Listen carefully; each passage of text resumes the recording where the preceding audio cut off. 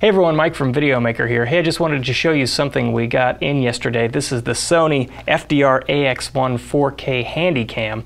This is a brand new camera, not on the market yet, but Sony was kind enough to send us a pre-release model to take an early look at. Now this is running a pre-release version of the firmware as well, so the final picture quality may not look exactly like what we're about to show you. So we'll do a full review later down the line when we have something that is a little bit more official. But for now, let's take a quick look. If you're watching this on YouTube, you'll want to hit the gear down there and select Original so you can see the 4K footage if you're using a high-res monitor, or 1080p if you're running a 1080p monitor.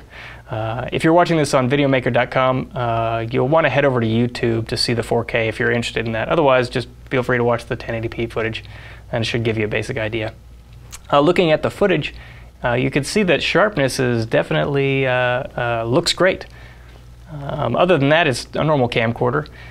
It's not super clean and pristine like a cinema camera. It doesn't have that super wide dynamic range, but for a camcorder of this price range, which is at $4,500, it looks about right. Normal level of dynamic range. There's a little bit of digital noise, a little bit of digital artifacts, but not an unusual amount, and that actually may improve when the camera is released in October.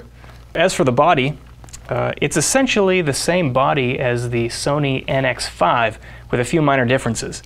The buttons on the side are largely the same, only a few are in a different spot. On the back, you can see that it shoots onto a XQD card, which is something that Sony developed to be able to handle this high bitrate footage of 50 megabit per second. It doesn't have an SDI out connection, which would have been nice to see, but there you have it.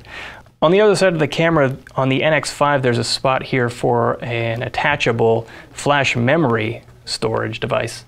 On the FDR-AX1, there's actually just a large fan. This camera requires quite a bit of computing power, and it creates quite a bit of heat inside, so Sony's added this fan to help pump some of that out as it's churning away. The camera shoots an XAVC-S codec, which right now is pretty hard to come by.